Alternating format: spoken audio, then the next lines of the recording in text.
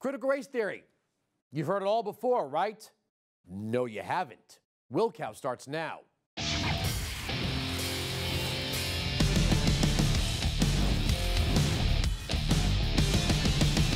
Welcome to the program. I'm Andrew Wilkow.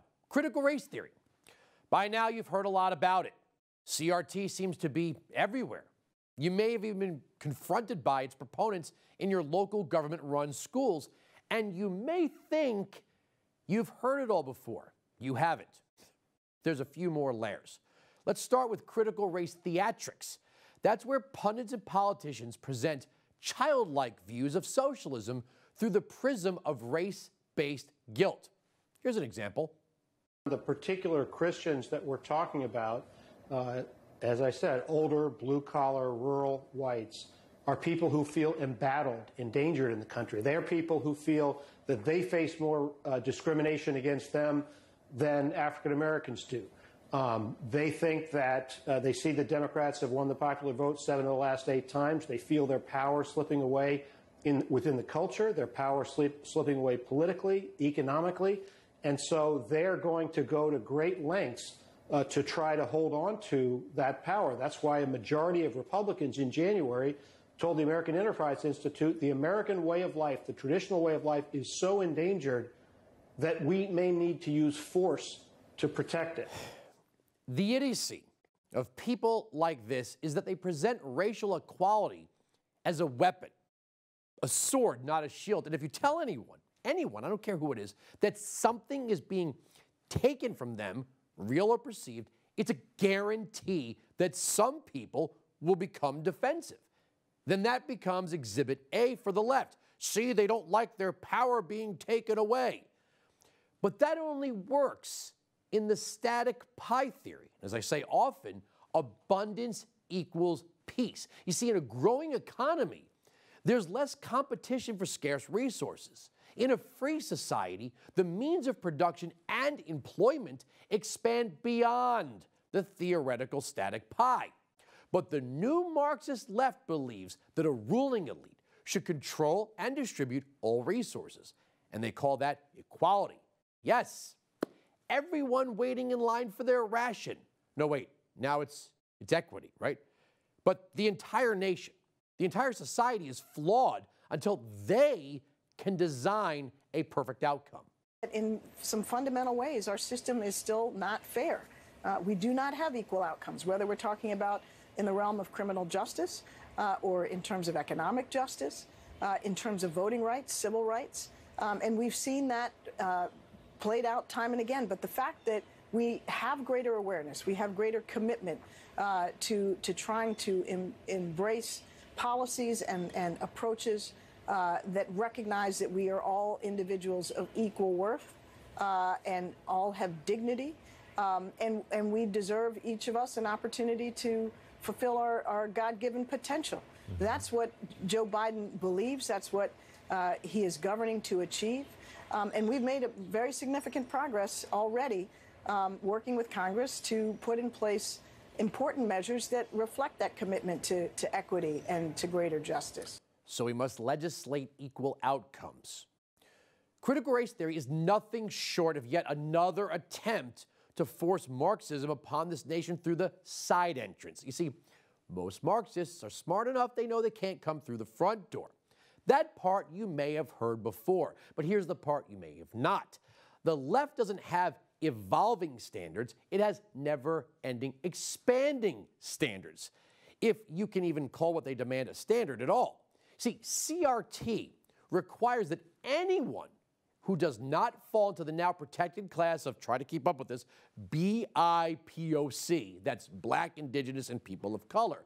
It requires a total submission to anti-racism.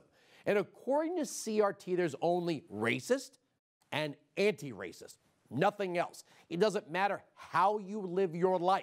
And let me be blunt. If you're anything outside the BIPOC lines, you are automatically guilty until redeemed. Now, who holds the power of redemption? Yes, they do, and they alone. Here's how it works. Hard left scholars have created something that in their minds rivals an applied science, and its legitimacy is derived from their own minds. They are the experts. Now, I could play any one of many clips of the new celebrity of race-baiting Ibram X. Kendi, but this one explains how it all works. We even, for instance, have difficulty talking about medicine. At the same time, we recognize there's a such thing as medical researchers and doctors, right? So can you imagine if, generally speaking, we didn't even consider doctors to have expertise, how difficult it would be for us to sort of have a conversation, a difficult conversation about medicine. And with that being said, part of the difficulty is you have so many people who refuse to accept their diagnosis. So he's the expert, he possesses all the knowledge, and you possess none. So it's inescapable. You've been diagnosed, and that's it. And there's no second opinion. So what's the cure? Well, whatever they say. And you dare not question.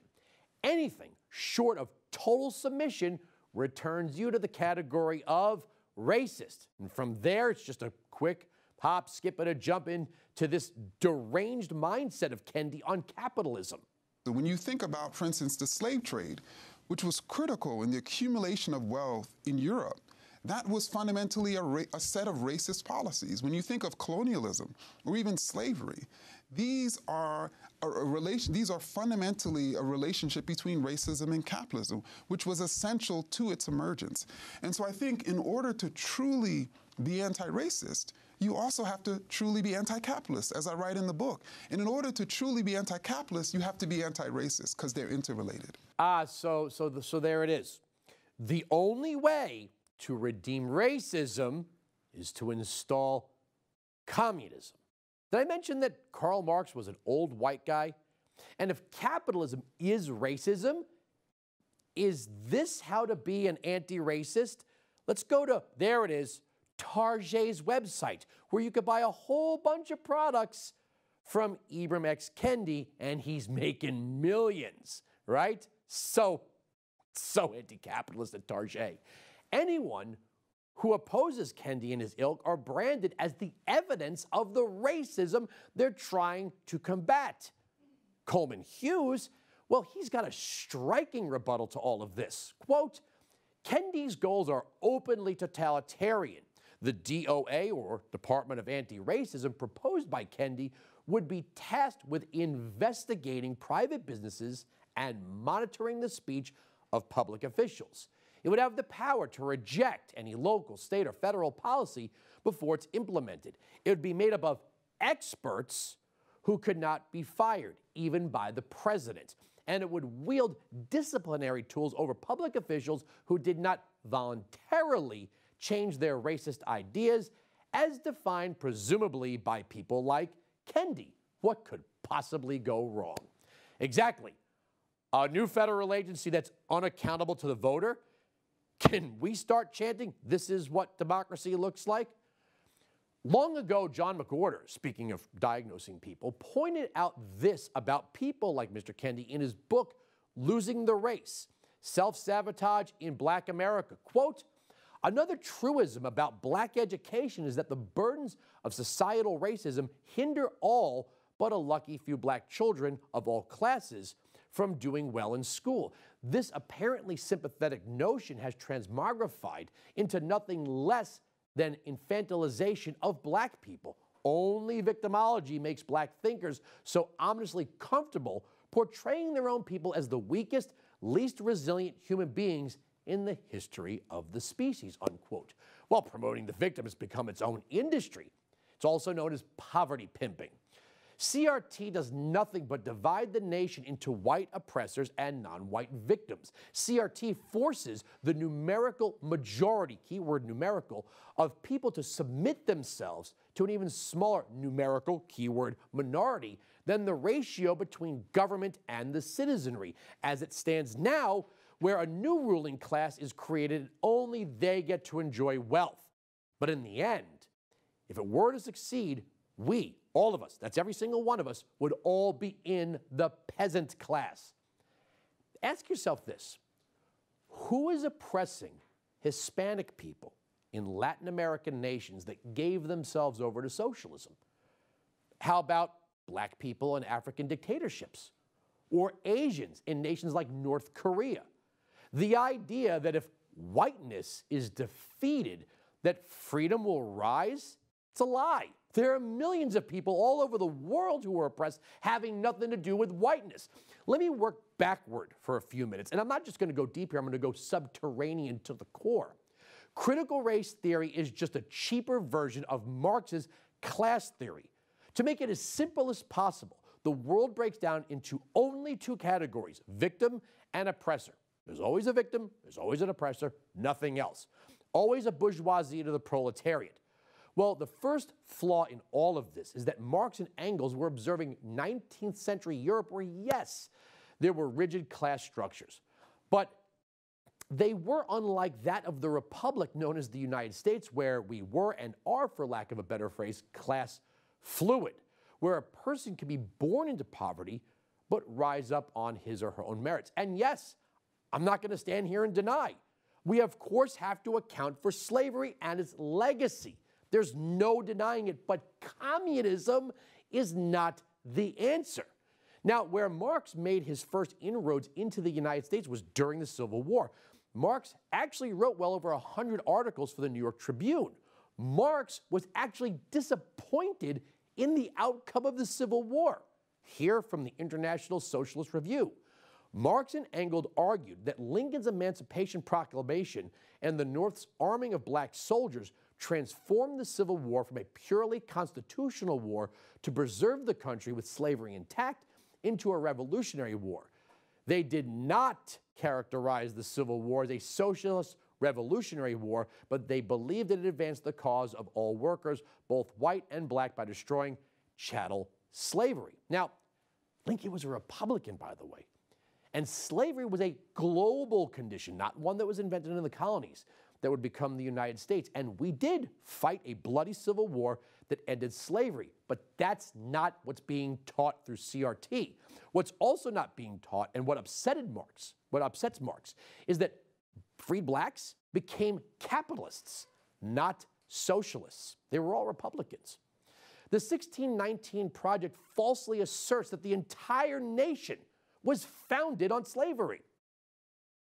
The entire argument of the 1619 Project is that slavery predates almost every other American institution.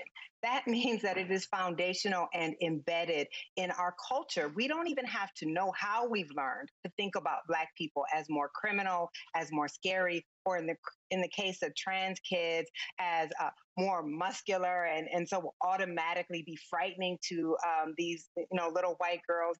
We don't even have to know how we learned that. It is embedded in our culture. And I think what is so important is understanding that intersectionality, the term coined by Kimberly Crenshaw, which shows what Black people have always known. Marginalized people have to fight for the rights of all marginalized people, because it never stops at just marginalizing one group. How do you keep up with this stuff? So the nation was founded on slavery, and that's why we have transphobia or something? Well, the basic premise is that the only justice is to have the United States undergo a communist revolution. CRT is Marxism by another name. Show me one promoter of CRT that isn't also a Marxist. Just one, and I'll stop talking about it. The current crop of CRT spokespeople demand an acceptance of a false narrative. Then they build up this construct from there. CRT denies the value of the individual, and the latest weapon is government-run education. The left has been pushing a critical race theory curriculum from kindergarten to higher education, and thankfully, some people have had enough. Ms. Hannah Jones is a friend of this show, a Pulitzer Prize-winning journalist, a Peabody Award winner, and a genius in the literal sense. She was awarded the MacArthur Genius Grant in 2017. She was recently appointed to a prestigious role at the University of North Carolina's respected journalism school, a role that has been historically followed by the recipient being granted tenure at the university. But UNC's Board of Trustees denied Hannah Jones tenure, reportedly bowing to conservative criticism over her most prominent work, the 1619 Project, for which she was awarded the Pulitzer Prize. It's too much to explain here. If you haven't read it, you should. But in the 1619 Project, Hannah Jones and others challenge our perception of America's history, pointing out that even before Plymouth Colony was established by the Pilgrims, the first enslaved Americans were already in the United States. You know, making some kids hate themselves and other kids feel like victims is not unity, and it's certainly not equality or equity.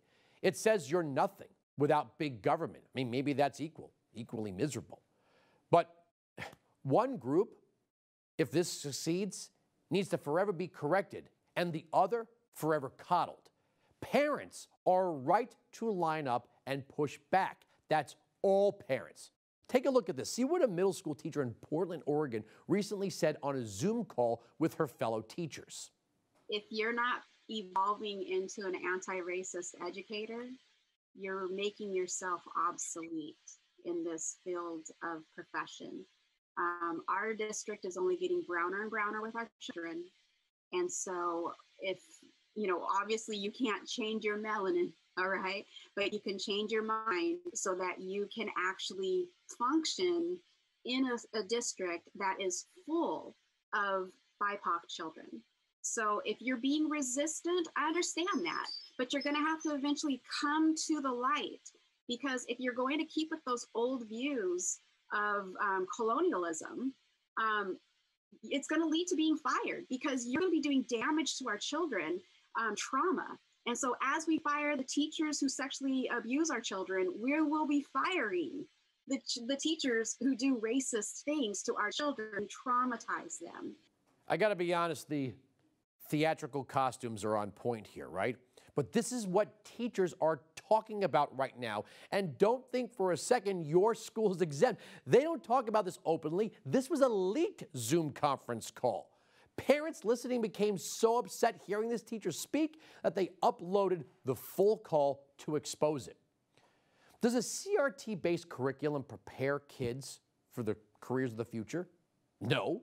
It does nothing but force upon the student hours and hours of useless revisionist history and indoctrination to which they will be graded on. University donors are right to cancel this. Banning CRT by a vote, again, this is what democracy looks like. So here's the argument. Critical race theory does nothing but destroy. It destroys lives, it destroys communities, it destroys individualism, and yes, it destroys progress, all in the name of empowering and enriching a handful of charlatans.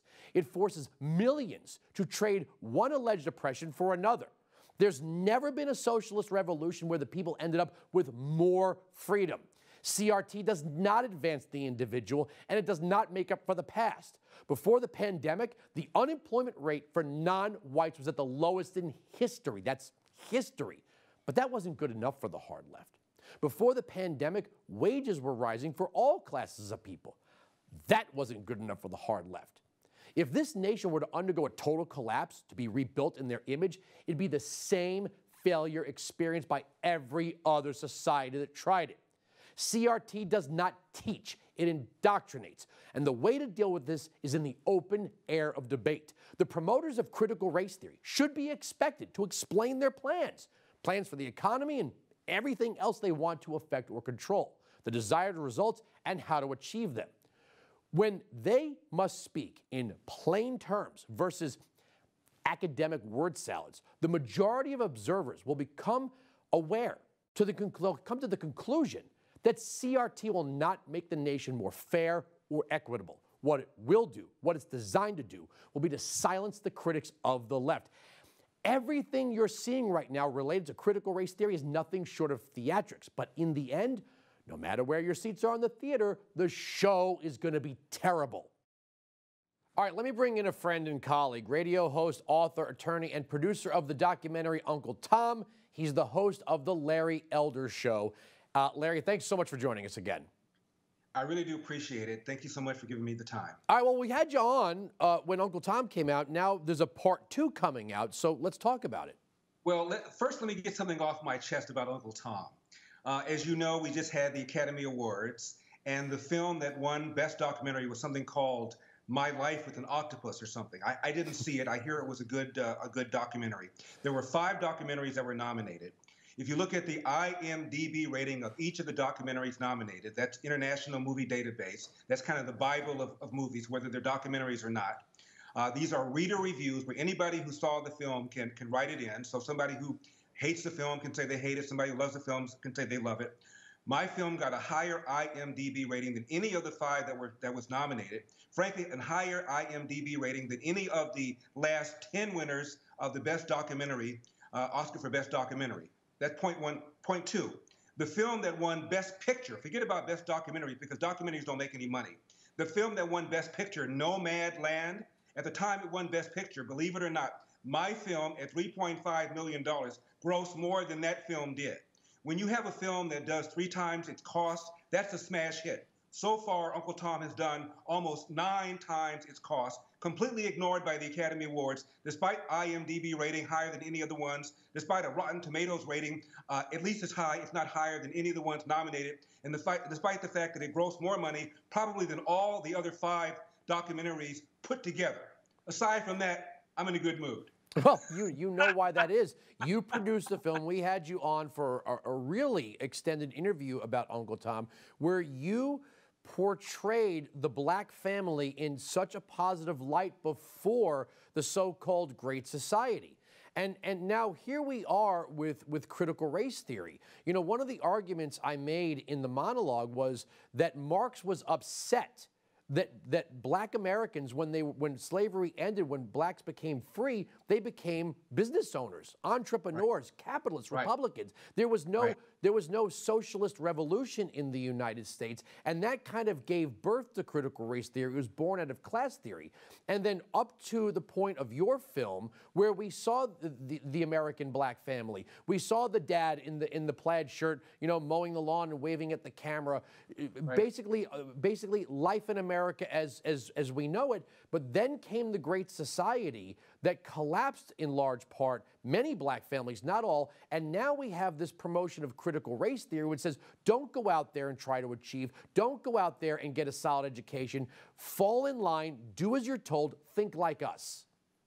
Absolutely. That was beautifully stated. I would not change one comma of what you just now said. Let me add this. The whole basis for critical race theory is that every problem facing black America can be traced to slavery, to Jim Crow, to white supremacy, to racism in America. And it is an absolute total crock. If you look at history from the eyes of an economist would say, how did the South do relative to parts of the country that did not have slavery?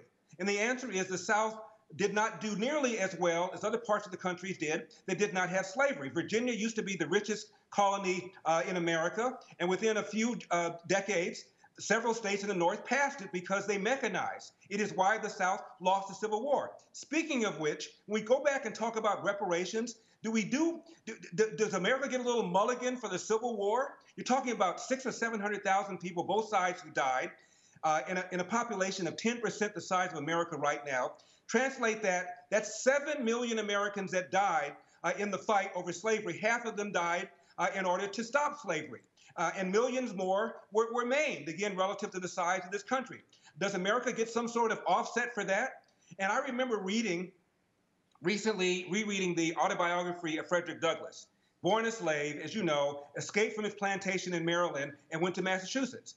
And when he walked around, he was shocked at how prosperous Massachusetts was and how many blacks were more prosperous than some of the wealthiest whites in Maryland. He thought, as most people did in those days, that you could not become wealthy without slavery. And that's the other point. The thing that critical race theory does is it localizes slavery, acts as if it's a black-white thing, an American black, American white thing, when in fact, you go throughout human history, and slavery, unfortunately, has always been a constant.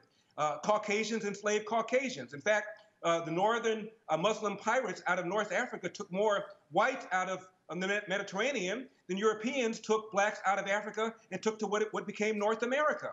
And Arab slavers began the slave trade out of Africa hundreds of years before the Europeans did, and kept going after the Europeans stopped. So after we pay black people reparations, do we then go to Africa and get our part, and then go to Arab world and get our part, and have this kind of cross navigation of lawsuits back and forth? The whole thing is absurd. And in 1940, 87% of blacks live below the federally defined level of poverty. 20 years later, that number had dropped to 47%. That's a 40-point drop in 20 years. The greatest 20-year period of economic expansion for blacks in the history of America. And that was before the Civil Rights Act of 1964, the Voting Rights Act of 65, the Housing Act of 68, all of which were important. But the point is, despite Jim Crow, despite this prejudice, black people still prospered. Why? Because they still had nuclear strong, intact families that embraced education. Two of my closest friends are Thomas Sowell and the late Walter Williams. They both are about the same age. They grew up in the 40s. Thomas Sowell grew up in East Harlem in the 40s, and Walter Williams grew up in Philadelphia in the 40s. Walter Williams' father abandoned the family, and Thomas Sowell never knew his mother or father. They both died when he was very, very young. He was raised by his relatives. Both said they were the only person in their neighborhoods, the only one who did not have a father in the house. Fast forward now, and the reverse of that is true. 70% of black kids enter the world without a father married to the mother. And forget about elder. We talked about this before. Obama once said a kid raised without a father is 5 times more likely to be poor and commit crime, 9 times more likely to drop out of school, and 20 times more likely to end up in jail. Now, the question we ought to be having, the critical race theorists ought to be putting their brain power into, how the hell do we go from having 25% of black kids outside of wedlock in 1965, when clearly the country was more racist than right now, to 70% right now? And the answer is the welfare state has incentivized women to marry the government and has incentivized men to abandon their financial and moral responsibility. And we're not having a discussion about that. We're having a discussion about the symptoms, about the consequences. The consequences of that are an unequal society. The consequences of that are bad schools. The consequences of that are crime. But we're talking about the consequences, not about the source. We ought to be talking about the source.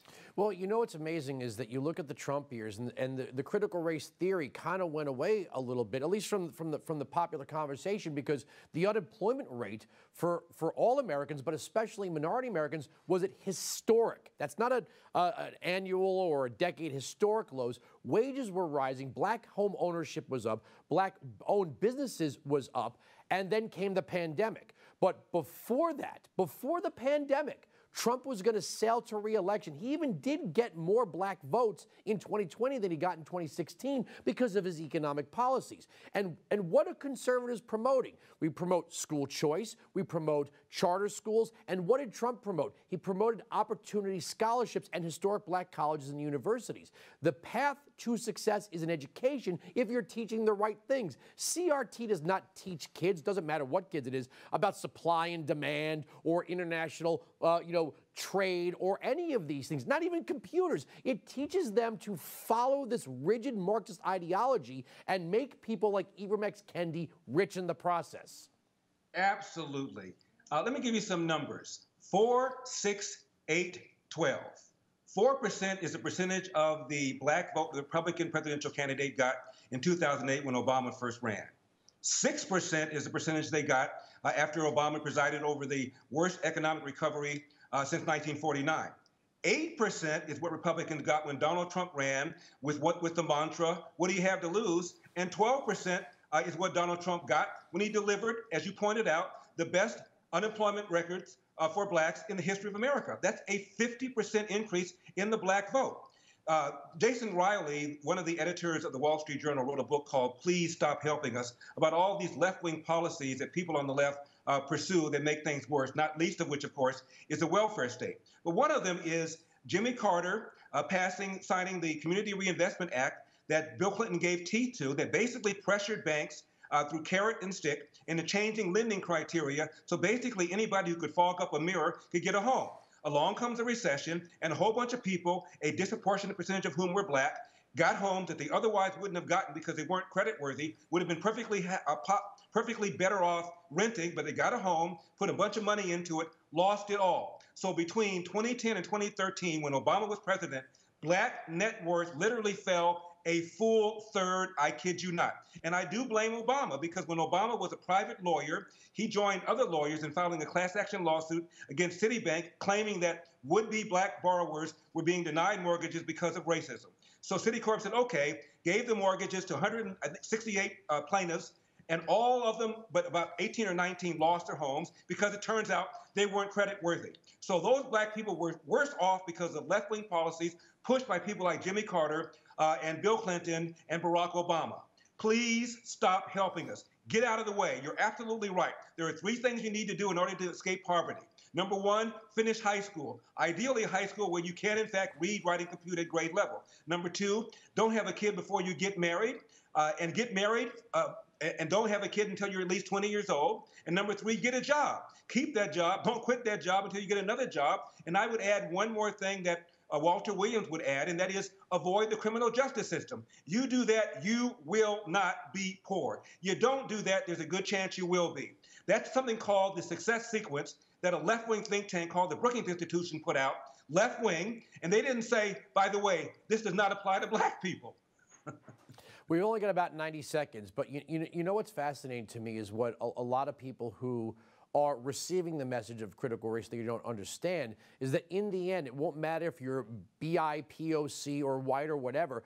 What they want to do is trade one form of oppression for another. We're all going to be the proletariat class. We're all going to be waiting in line. And people like Ibram X. Kendi and Robin DeAngelis, they're going to have made millions on this industry. There they are saying, capitalism is racist, and the only way to be anti-racist is to be anti-capitalist. And by the way, buy my book at Target. Right. And again, the reason they're doing this is 4, 6, 8, 12. If that number gets to 15, 20% of the black vote, they are done. And they are scared to death. That's why they're doubling down on systemic racism. That's why Joe Biden goes to Tulsa. And by the way, he said, I'm the first president to come here on the 100th anniversary of Tulsa. That's because it's the 100th anniversary. They've only had one. It's only one 100th anniversary. I'll tell you this. I got a wrap here. When the second film comes out, please make sure this is one of the first programs that you come on. I watched the first film. It was incredible. It was awesome to have you on this program. When the second film comes out, please make this one of your first stops. Will do. And by the way, the first one's available just on YouTube now. It's about $2.99, so it's really down cheap. So I urge everybody to see it, especially if you're left wing. All right, Larry, thanks for joining us. My pleasure. On a side note, it's easy to feel discouraged, frustrated, and at your wit's end when conversations about CRT are taking place, especially from a conservative point of view, but all is not lost. Check out this video of a dad and his daughter that went viral last week. Daddy teaches you can be anything in this world that you want to be, right? Don't Daddy teach you that? Yeah, and it doesn't matter if you're black or white or any color. Doesn't matter if you're black, white, brown, yellow. Right? Black. And how we treat people is based on who they are and not what color they are. And if they're nice and smart. See, this is how children think right here. Critical race theory wants to end that. Not with my children. It's not gonna happen. My baby's gonna know that no matter what she wants to be in life, all she has to do is work hard, and she can become that. Work hard, even though you don't know anyone. You can make friends. Yeah, you can make friends, no matter what color they are. So we need to stop CRT, period, point blank. Children do not see skin color, man. They love everybody. If they're good people, they love them. We pray for people that are hurt. I know what you're thinking. It's awesome, right? It's just incredible. But you know what? That video was so dangerous that TikTok took it down. All right, while I'm here in Texas, I want to bring in a friend and fellow BlazeTV personality, host of the Chad Prather Show. Chad, thanks for joining us. Good to be with you, Andrew. Boy, we're doing a lot on critical race theory, and that might tie to you're running for governor of Texas. I know people think it's a gimmick. It's not. I don't think it's a gimmick. Real deal. Before we get into CRT, why? Because I'm just let me set this up. I live in New Jersey. Mm-hmm. We have a governor named Phil Murphy who's literally destroying the state. I would take Greg Abbott or Ron DeSantis tomorrow. Look, there's no question about that. I mean, there's no question. There's a lot of states out there that would do well to have a Greg Abbott. But this is Texas. And right now, Texas is being out-Texased by other states. In Texas just isn't Texas. Florida? Florida's one. South Dakota, in many cases, Tennessee? is another. Tennessee's not doing bad. There's a few of them that are out there that, and I keep saying that Texas isn't the Texas that most Texans think it is. anymore. We've backed off. We've kind of become it's like going back to the future. Greg Abbott looks to see what Ron DeSantis says, sticks his finger in the air, tests the air.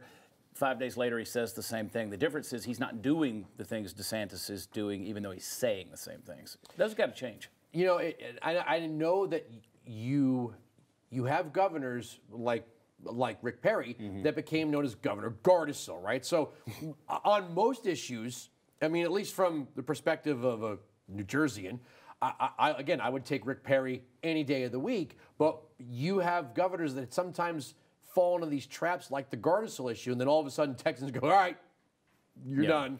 We need someone else. So you take the shutdowns last year, the mandates that happened. Whenever you have a governor that really did not seek counsel from the inner circle of leadership representation here in Texas, he didn't go to his lieutenant governor, didn't go to his AG, only sought about 5% of counsel from the legislators themselves, but then unilaterally, and I will say dictatorially, shut down the state.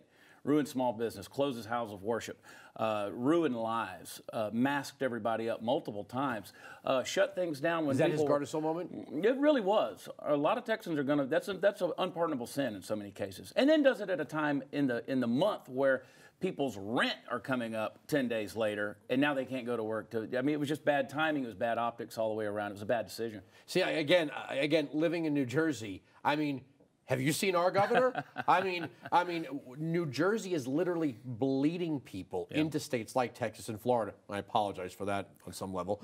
Not all of us are bad. If I ever move out of the state, the first thing I'm doing is putting a "Don't Tread on Me" flag out front to, signal that I'm here for all the right reasons. But I look at my state and the absolute I mean, if it weren't for Governor Cuomo, Murphy would be the worst governor in the country. But maybe Newsom. Well, I was going to say Whitmer when she banned purchasing potting soil and seed. I don't know why that was the most dangerous thing in Michigan. Yeah. But as far as New Jersey goes, I mean, we have like 12 different issues before we get to did we have a mask mandate or did we have Gardasil or did we have any of these things that Texans get upset about. We can't even get our taxes under control. We can't even get respect for the Second Amendment. Abbott, to his credit, is talking about border security. We're giving out driver's licenses to illegals. Well, I can't get out there on the road. Yeah, we have been fortunate in a lot of respects in that regard. But we're coming from a different place. We're coming from a different foundation. Texas still sees itself in many ways as a republic. It sees itself as the state among states. It's not one of 49, it's the one. And to the average Texan, with that sense of humble arrogance that they carry here, people say everything's bigger in Texas, not the least of which is the attitude of being a Texan. And they carry that very heavily here. And to tread on those Texas liberties, or at least what they perceive to be their freedoms, that's a cardinal sin. Do you have a clash? Because, we're the ones, we don't have a clash in New Jersey because everyone in New Jersey's from New Jersey or New York, right? But you're now experiencing a wave of people from California, a wave of people from Chicago, a wave of people from New York who do things like pick up and move to a place like Texas, then start giving you a lecture about why you need bike paths or drag queen story hour. Do you see a conflict between the Texans you describe and the people that are moving into Texas, and there's a difference? Yeah, I wish there was a way constitutionally to be able to say that anybody moving into the state of Texas should have a 4-year probationary period before they can vote, just so you can embrace the culture, because I always say Texas is not taught, it's caught. You either see it or you don't see it. I also make the argument statistically where a lot of conservatives are moving to Texas. There's a lot of liberals with liberal mindset, liberal policy ideas that are moving to Austin. Had a newspaper reporter ask me the other day, she said, how would you feel being in Austin since you think you could function there since Austin's not like the rest of Texas? And I said, that right there is the problem. The fact that Austin doesn't represent the rest of Texas, and that's our issue. Yeah, that's our issue. So we see a lot of liberals, a lot of big business, a lot of corporate, a lot of Silicon Valley coming into the Austin area. But a lot of the folks come from California, New York, even Europe who are coming here. They're coming to the average Texas, and they're coming to seek conservative values. So it's an interesting immigration happening. I always thought that you should put a B apostrophe before Austin. They could just make it Boston because it is. Yeah. That's my attempt at a joke. Critical race theory is now making its way even into Texas. And we're being told that if we don't embrace Marxism, that we're all racists. You even have Ibram X. Kendi who says the only way to be anti-racist is to be anti-capitalist and buy my book on Target.com, by the way. And, you know, I think there's a lot of people in Texas of all races that are rejecting this, but it is making its way into your government-run schools. Yeah. So we saw this happen recently in the South Lake Carroll School District. We saw where, and by the way, it was a perfect example of Texans stepping up, going to the polls, and massively voting this thing down. This is what democracy looks like, right? That's exactly right. They came in and said, no, this is not our community, this is not our city, this is not representative of who we are, and we're going to demonstrate that, and they voted it down proudly and thankfully so. Critical race theory is an interesting thing. I have the way I look at this is a black guy and a white guy come into a bar. I'm the bartender. If I serve the black guy first, then I'm a racist because I gave him preferential treatment, right? Just to prove that I don't have white guilt and I'm going to be, you know, woke. If I serve the white guy first, well, you know the obvious answer to that. You're also a racist. I'm also a racist. So it's a no-win situation. This is a form of mind control that ultimately puts people into a mental slavery. The mental slavery ultimately will put you in an economic slavery, hence Marxism. So they can't come in and say, okay, we're going to repay you for historic slavery and what you did to the black culture in the 1700s, 1800s of the United States. But what we can do is we can put you in a mental slavery. And that's what they're doing. And the quickest way they could do that is through the educational system. And that's why they're invading everything they can do. If they can get that in there, make it part of literally part of a curriculum, then it has to be taught. It has to be. I keep saying that public schools across the nation are really just brainwashing institutions. They really are. They're indoctrination camps. The further we can take this, we already know that they've watered down socialism by putting the word democratic in front of it. Now we're full-blown into Marxism. These are trained Marxists. These are avowed Marxists. BLM is a Marxist organization across the board. And now, if you oppose that, we've seen the game plan. They call you a racist, you've got to bow to it. Because what's worse than being called a Nazi or a racist or an insurrectionist or anything else? But it's also guilty until proven innocent, right? And that never happens, by the way. But here's what I understand about Texas. This was Juneteenth, right? This is where it happened. Right. The Texas Republican Party was founded by black men, wasn't it? The head of the Texas GOP right now is Alan West. Right. When I talk about people moving in versus people that are from here, shouldn't the first people that reject Marxism and critical race theory be black Texans? Yeah, sure, 100%. And I will add an addendum to your statement of Alan West. If Alan West decides to jump into this gubernatorial run, he will be the front runner to oppose Greg Abbott in this situation. By and large, he is highly supported in this state. So you're right. This is a state that epitomizes freedom. It epitomizes equality of opportunity. It is a place of success. Nowhere else demonstrates and illustrates the American dream like Texas does. Everybody's got an opportunity here. This is across the board a bad, false narrative. This critical race theory thing comes down to a very simple human nature element, and that is this. We love to label people. If we can label them, we can put them in the box. If we can put them in a box, we can put them on the shelf, we can categorize them, and then we don't have to deal with them anymore. Every time we walk past this person, this political group, this ideology, this religious, this church, whatever it may be, we say, oh, they're that. And once we've done that, we've marginalized them to the point where they become irrelevant. I got to leave it there. Good luck in the race. Thanks for joining us. Maybe I'll jump on the Chad Prather show one day. I think you should. All right. We got to end it there, Chad. Thanks for joining us. You bet. All right, here we go. Time now for parting shots. And today's parting shot is at the producers of the kids show Blue's Clues, which, to the best of my knowledge as a parent of 3, was a totally innocent, safe program until now. Check this out. Families marching 4 by 4, hurrah, hurrah. Families marching 4 by 4, hurrah, hurrah. Trans members of this family all love each other so proudly, and they all go marching in the big parade. I don't care if it's Pride Month. People have the freedom of speech. They have the freedom of assembly. They have the right to express themselves in these United States of America. But you know what? It's really kind of sick and twisted when you present this stuff to 4- and 5-year-olds. 4- and 5-year-olds don't need to know about trans parents or transgenderism or bisexuality or any of this other stuff. You all saw that video from the Dalton School about kids touching themselves. This is that times 10. And sickos, perverts, and weirdos are getting at your kids all over the place. on YouTube, on the internet, in video games, and in public school, and on shows that you thought were safe for your kids. They're not. We're right. They're wrong. That's the end of the story. The arguments on this television program cannot be broken. Make sure you catch me on SiriusXM Patriot Channel 125, noon to 3 East, 9 to noon West. From Dallas, Texas, I'm Andrew Wilkow. Thank you for watching Blaze TV.